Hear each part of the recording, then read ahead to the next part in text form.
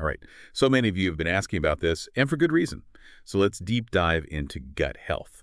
It's one of those things everybody's talking about these days, but might not really get. Today, we're looking at a fascinating podcast episode as our main source, and let me tell you, it is jam-packed with insights. I always thought gut health, well, it's important, sure, but it's mostly about, digestion. Well, get this. Did you know a whopping 70% of your immune system is actually located in your gut? It's amazing, isn't it? And that's only one of the reasons why gut health is so crucial for our well-being. It goes way beyond just digestion. You see, we have trillions of microorganisms living in our gut. Our source material calls them microbes. They form a complex ecosystem. It's a whole community in there working tirelessly to keep us healthy. Wow, a whole world inside of us. I mean, I knew about gut bacteria and all that, but I never really thought of it as an actual ecosystem. And these microbes, they're not just hanging out, right? They're actively involved in keeping us healthy. Absolutely. They're like a team of tiny helpers, constantly working to break down food, absorb nutrients, and even fend off those harmful invaders. They're essential for, well, pretty much everything running smoothly in our bodies. Okay, so that makes sense. But when we say gut health, what does that actually mean? I hear the term all the time, but it feels kind of vague. It really comes down to balance. A balanced and diverse community of these microbes is what we're talking about when we say good gut health. You can think of it like, let's say, a rainforest. A diverse rainforest is a healthy one, right? It's resilient, adaptable, and able to withstand challenges. And it's the same with our gut. So a healthy gut is a diverse gut. I like that analogy. But you know what else I keep hearing about? The connection between our gut and our brain. Is it true there's a direct line of communication between the two? You bet there is. Our source material talks about the vagus nerve, and this nerve acts as a direct pathway. It's like a superhighway carrying signals back and forth between our gut and brain. And here's what's even more fascinating. The types of bacteria in our gut can actually influence neurotransmitter production in the brain. Wait a minute, hold on. So you're telling me the bacteria in my gut can mess with my mood. That is wild. It really is. For example, you have some bacteria that produce GABA. GABA is a neurotransmitter known for its calming effects. It plays a role in reducing anxiety. So the balance of bacteria in your gut, it can really affect how you feel, how you handle stress, even how clearly you think. I am blown away right now. So my gut bacteria can literally affect my mental state. That's incredible. But let's get real for a second. What happens when things go wrong? What are some signs that maybe my gut isn't as healthy as it should be? I'm guessing it's more than just, tummy troubles. You're right, it can show up in some pretty surprising ways. Of course, there are the obvious signs like bloating, gas, constipation, or diarrhea. But poor gut health can also manifest as fatigue, feeling tired all the time. And skin problems like eczema or acne. Even frequent colds or a weakened immune system in general. So if I'm constantly getting sick or can't shake this brain fog, my gut could be sending out an SOS. Absolutely. It's definitely a possibility. Your gut is connected to so many systems in your body. It's amazing. So when it's out of whack, the effects can be felt far and wide. This is starting to make me a little nervous, honestly. I mean, our modern lifestyle, it's pretty hectic. Processed foods everywhere you look, stress, not enough sleep. Is all of that wreaking havoc of our gut bacteria? It's a valid concern. Our source material actually talks about that quite a bit. A diet full of sugar and processed foods, chronic stress, even the use of antibiotics, all these things can disrupt the delicate balance of our gut microbiome. They can deplete beneficial bacteria and allow harmful ones to take over. Exactly, and that can lead to what I call dysbiosis. Dysbiosis sounds kind of ominous, doesn't it? Like a sci-fi villain. But seriously, if our gut is this important, shouldn't we know more about what's going on in there? That's a really great question, and it's something researchers are actively exploring right now. I mean, traditional stool tests, they mainly looked for pathogens, right? But there are these newer gut microbiome tests. They can analyze the specific types and ratios of bacteria in your gut. It's like getting a detailed map of your own internal ecosystem. Whoa, that's incredible. Imagine having a personalized guide to your gut health. That's mind-blowing. But we'll have to get into that more in part 2. For now, let's talk about what we can actually do to improve our gut health.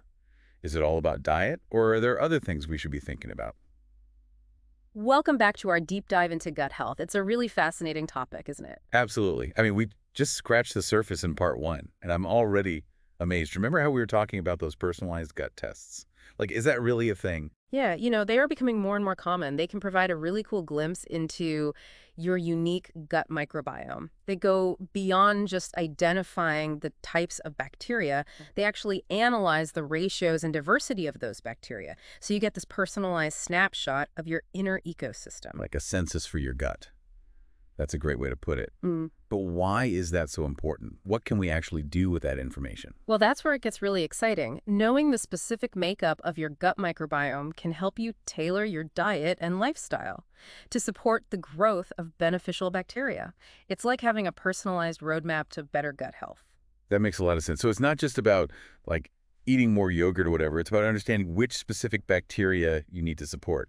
Okay, I'm really intrigued now. But let's go back to that gut-brain connection for a minute. Yeah. You were saying that gut bacteria can actually influence neurotransmitter production in the brain, right? Can you give us like a specific example of how that works? Oh, absolutely. Let's take lactobacillus, for example. It's a type of bacteria often found in fermented foods, like yogurt. Studies have shown that certain strains of lactobacillus can increase the production of GABA. And GABA, as you might recall, is a neurotransmitter that helps regulate anxiety. It promotes relaxation. So having a healthy population of lactobacillus in your gut could actually help you feel calmer and less stressed. Okay, seriously, this is blowing my mind. So by eating yogurt, I could be boosting my mood. I mean, is it really that simple? Well, it's not quite that simple, but there's definitely a strong link between gut health and mental well-being. And that's amazing to me. But what about immunity? We keep hearing that 70% of our immune system is in the gut. Mm-hmm. But how does that actually work? Well, think of your gut as a fortress, okay? It's like the front line of defense against all those harmful invaders and all those trillions of microbes living there. They act like a protective barrier, preventing pathogens from getting into your bloodstream and causing illness. They're like tiny little warriors guarding the gate. That's a great visual. But what are they actually doing to keep those invaders at bay? It's a pretty sophisticated defense system, actually. First of all, the sheer number of beneficial bacteria in a healthy gut creates competition. It makes it hard for those harmful bacteria to gain a foothold. Second, these good bacteria, they release substances that can directly inhibit the growth of pathogens. Oh, so they're fighting back. Yeah. And third, they actually help train your immune system. They help it distinguish between friend and foe, so your immune response is more targeted and effective. So they're not just fighting off the bad guys. They're teaching our immune system how to fight too. That's incredible. But we talked about dysbiosis earlier, right? That imbalance in the gut microbiome. What causes that to happen? Well, unfortunately, there's no single answer. It's often a combination of factors, many of which are related to our modern lifestyle. A diet high in processed foods, sugar, and unhealthy fats can really deplete those beneficial bacteria. And chronic stress, it can disrupt that delicate ecosystem in our gut. So basically, our modern world is throwing our gut bacteria out of whack.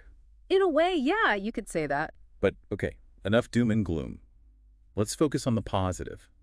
What can we actually do to support a healthy gut microbiome? Well, the good news is we have more control over our gut health than we might think, and it all starts with what we eat. A gut-friendly diet can make a huge difference. Okay, so we're talking about food, but what exactly does a gut-friendly diet look like? The key here is fiber. Fiber. I know it's important for digestion, but how does it help our gut bacteria? Well, fiber acts as food for the beneficial bacteria in your gut. It promotes their growth and activity. So it's like giving them a feast. Exactly. And here's where it gets really interesting. When those bacteria ferment fiber, they produce these things called short-chain fatty acids. And these fatty acids have a whole range of health benefits. Short-chain fatty acids. Okay, now we're getting into the science. What do these short-chain fatty acids actually do? Well, one of the most important ones is called butyrate. And butyrate acts like fuel for the cells lining your colon. So it promotes a healthy gut barrier and reduces inflammation. So it's good for our gut lining. Yes. And it's been shown to improve insulin sensitivity, protect against colon cancer, and even impact brain function. Wow, so eating more fiber is not just about, keeping things moving. It's about producing these amazing short-chain fatty acids that benefit our whole body.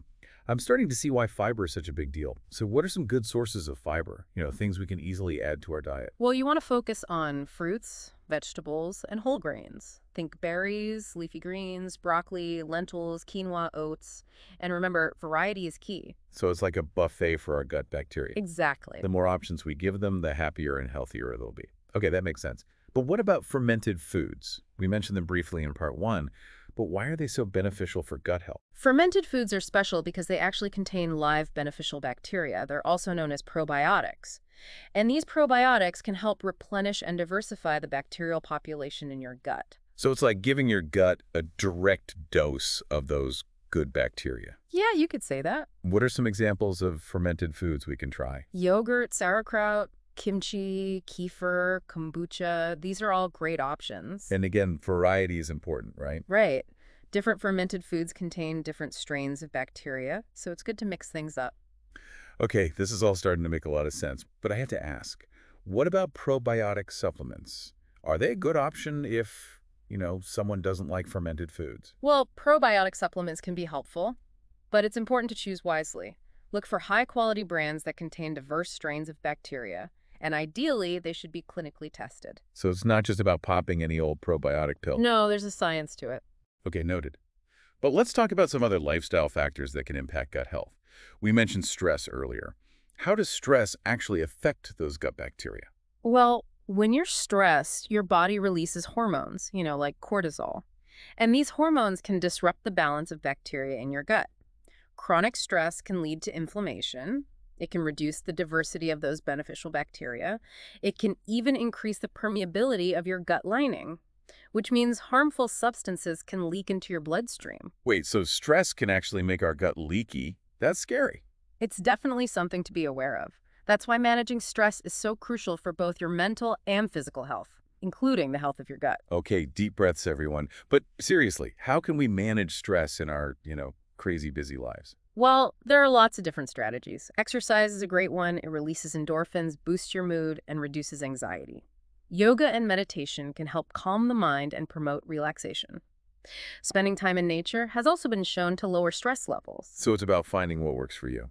And of course, getting enough sleep is crucial. Absolutely. Sleep is essential for overall health. So it's not just about what we eat, it's about how we live our lives.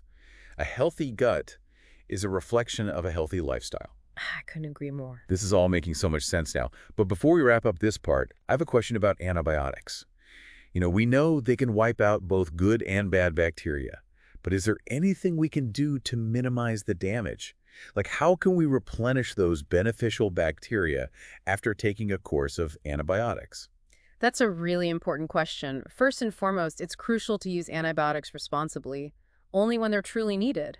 Overuse of antibiotics is a big problem. It contributes to antibiotic resistance, which is a serious global health threat. So antibiotics only when absolutely necessary. Right, but when they are necessary, there are definitely things you can do to support your gut health. Okay, tell me more.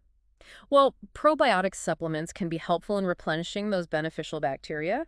Again, choose a high-quality supplement with diverse strains. And eating fermented foods can help too. So yogurt, sauerkraut, all that good stuff. Exactly. And there's also growing interest in something called prebiotics. Prebiotics. I've heard of probiotics, but what are prebiotics? Think of prebiotics as fertilizer for your gut bacteria.